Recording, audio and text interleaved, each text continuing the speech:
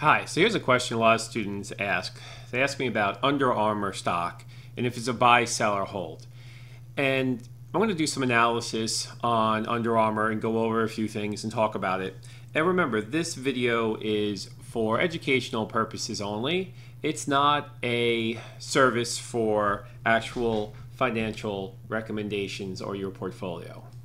Okay, so Under Armour had some great news today. It's up almost 7% to $95. And the big news today is that they beat their earnings estimates. So anytime a company beats their earnings estimates and they have good financial results, that's going to push the stock higher. So what Under Armour had was a condition of two things. The profits improved and the sales forecast for next year improved. And you see here that there's a message from Reuters that Under Armour raised its full year revenue and profit forecast. And stocks are all priced in the future. So it's not so much about what they did yesterday or today, it's about how they're going to perform in the future. And Under Armour is saying that profits and sales are going to be up in the future. Apparel jumped 23% in the second quarter. Footwear sales are 40%. Soared 40% to 154 million, and revenues jumped 29% to 783 million, and that's very significant. So Under Armour is having a great day, and that's because, like I said, investors are all about the future, and in the future, it looks like sales and profits are going to go up for Under Armour, and that's pushing the stock higher today. Now, if you look at it though, is the stock price getting ahead of itself? And that would be, a problem if you're buying into the stock today. If you've owned it for a while, you're very happy, but should you buy the stock today?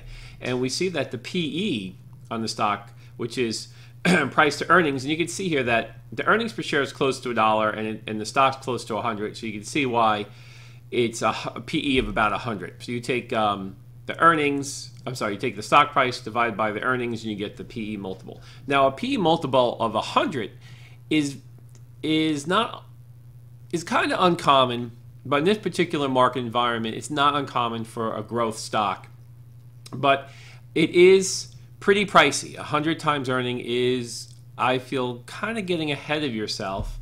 And it has a valuation of almost $21 billion is what they're saying this company is worth. So that is pretty pricey. Now, for those of you that don't know, Under Armour is a company that makes sports apparel, shoes, shirts, cleats. They make footwear for football, softball, baseball. They have all sorts of sports apparel is their category. And they're located in, I believe, Baltimore, Maryland. Now let's look at some of the key statistics here. And I'm using Yahoo Finance as sort of just the bringer of information. And again, we see that, the PE of 100 and the PEG ratio of 3.49. Now, a PEG ratio, anything above 1 is considered overvalued. 2 is considered very overvalued, and 3 is extremely overvalued. So the PEG ratio, which is looking at earnings and the growth rate, is showing that the company is very overvalued. And that's sort of my opinion, is that Under Armour is kind of getting ahead of itself. Now, I think it's a good long-term buy, but in the short term, the stock might be a little too pricey, and some of the air could easily escape from this bubble if there's any problems in the stock market. If we have a correction, this is certainly one of the stocks investors may pull away from temporarily in what's called profit taking. Now, they have very decent growth, especially growth of revenue, 25%, and growth of earnings. However, this quarterly earnings growth year over year says it's down, but the new earnings report that came out has a better picture. This is sort of the previous quarter. The Now the revenues are 3.25 billion. So you can kind of take the revenues and look at the size of the company is 20 billion. The market cap's about 21 billion, and they do about 3 billion in sales. So that's a little big of a gap for me, because to spend 21 billion to buy a company that has 3.25 billion in revenues, that's a little bit pricey, specifically if the profit margin is only 6.35%. If it was a higher profit margin like a software company, then maybe I could see paying that much for a company. Now, their cash position is very healthy. Their debt is really no problem considering their profits and their revenues. Now, the stock is up 28% over the last 52 weeks, which is a very nice performance compared to the 6% in the S&P 500.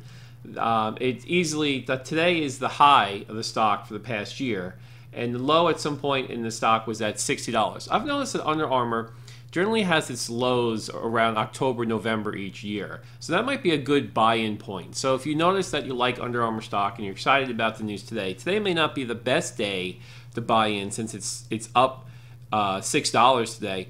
It generally will cool off in the fall, and that might be a better buying opportunity in the fall. It has a tremendous amount of float available, and 81% of its stock is actually held by institutions. So that means that a lot of companies, mutual funds and insurance companies and pension funds that like the stock and own it. Now the short ratio, it has a high short ratio percentage of 8.3%, which is not uncommon for a growth stock, but 14 million shares are sold short. So there's a number of people also kind of getting the feeling that this stock is a little overvalued and that there could be some profit taking coming up in the future. So let's take a look at the chart and do a little technical analysis on this company and get an idea of where they are. So let me put the chart up, and I like to work with a chart that's at least a year. So let's put a year to date up on the chart. And okay, let's shrink this a little. All right, let's see.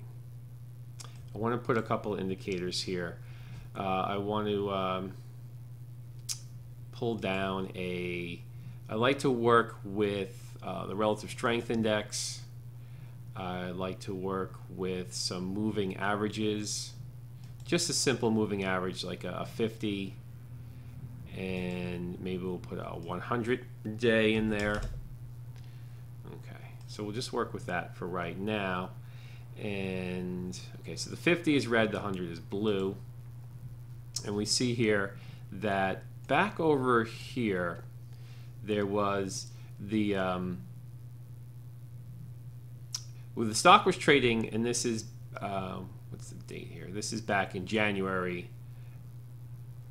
The stock was trading below its 50-day, 100-day moving averages here. So that was sort of a holding period for the stock. Anytime the stock penetrates the 100-day and the 50-day moving average, that is a really strong buy sign. So as soon as the stock penetrated, say, the $65 level over here, surpassing the 50 and 100-day moving averages, that's a very strong indicator. Also over here, you notice you can't see it too well, but the 50-day breaks above the 100-day moving average, and we get a test of its support at the top. And then it finally breaks through both moving averages, and we have set up a triple buy sign in a chart where we have the stock price above the 50-day, which is above the 100-day. So whenever we see this develop, that's usually a good buying point into the stock. And you can see that ran up to about almost $90 or so here before it slipped back down and tested the support, broke through the support of the 50-day, but never went below the 100-day. And then finally, it was able to break above the 50-day moving average right here. And again, this could be one sell sign. So some investors who watch stocks in a more trade stocks a little more frequently, may have sold when it went below the 50-day moving average and purchased again when it went above the 50-day moving average. And you see that would have been a good decision because, again, this is the ultimate buy sign: 100-day, 50-day, and stock price. When that sets up again, which it's setting up again right here, that's a buy-in point. And we can see that the stock traveled up to 95. So again, we have the stock price, 50-day, 100-day. So the technical analysis is showing that the stock is in the momentum mode to keep moving higher. So if I put in a let me put in a Bollinger Band, and this is more statistics now. So here in the Bollinger Bands, we're looking at statistically using standard deviation that, if the stock reaches this part of the Bollinger Band, that statistically it should head towards the lower part of the Bollinger Band. So statistically saying, I think this is 2 standard deviations, the stock statistically will not be able to surpass the upper Bollinger Band or the lower Bollinger Band. So if it touches either the top or the bottom, if it touches the top, that's a good point to sell the stock. Although you can see here it touched the top a couple of times, although it did go down after that. But here it touched the top of the Bollinger Band 4 times. And generally when you see a 4-time touch, that's a really good sign to sell because it's not likely to touch for a 5th time. And then quite soon after it touched the bottom band, and that would be a good time to purchase again. And here we have the stock actually exceeding, when you see the stock exceeding the Bollinger Band, that's a really clear buy sign. And we had that happen here and happen here again. So it happened 3 times here. So that is a good indication that the stock has a lot of momentum behind it and is going to keep moving higher. If we look at the relative strength index, this measures how over-purchased the company is to how oversold. And we had a long history here of it being, pretty much over-purchased for a great period of time. And then it moved to a low point in May of being oversold. And that would have been a good buy-in point. And then we can see here now that, again, it is the RSI is saying that the company is over-purchased. But the company can run over-purchased for a while. So it did have a similar thing back in March and also in April that it reached this level of, let's see if I can get it.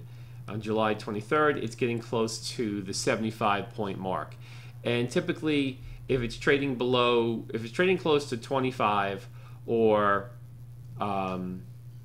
70, those are 2 points of buying in and buying out.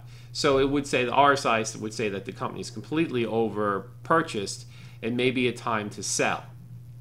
Although with Under Armour, it can stay that way for a while. So it may, it may look like Under Armour could penetrate $100 in the next couple of weeks, but certainly really straining and has, with all the good news behind it now, has really kind of done everything it can to get to this level, and any sort of negativity could easily pull the stock back. So I think in short term, it's risky to own Under Armour at this price level, but if you buy in with the idea of holding it long term, it would be difficult to do poorly with the stock, even if it has a slump and goes back to, say, 70 or 60. Eventually, it will surpass this current high, as the company really has a lot of room to continue to grow. Let's put up a comparison to, say, Nike. And let's see. So let's put up a comparison. And let me turn off some of these indicators to clean up things a little bit.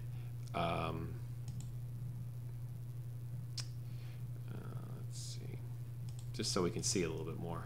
Okay, so here's the comparison. And you can see that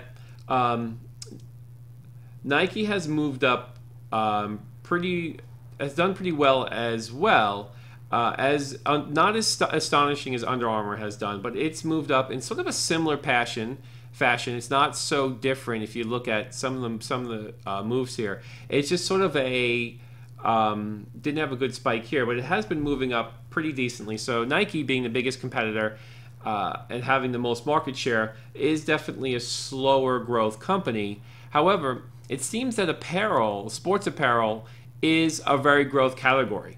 That more and more people are continuing to buy athletic shoes and athletic workout clothes and sweats, and both these name brands seem to be something that people like to wear and feel proud to wear. So I think in the ever increasing area of the sports apparel and the crossover sports apparel into other types of apparel has made this a growth industry as well. So if you bought both companies, Under Armour and Nike, that's a good sort of balance between getting the most out of this growth area, and because it'd be very difficult for either of these companies not to outperform the S&P 500 over the next 5 years. Okay, so that's just sort of a quick little look into Under Armour stock and trying to answer the question that a lot of people have to buy, sell, or hold the stock. Now, these videos are for educational purposes for students of mine, and it's not meant as a recommendation of what you should actually do with your real money, as a disclaimer. Okay, thank you, and see you again next time.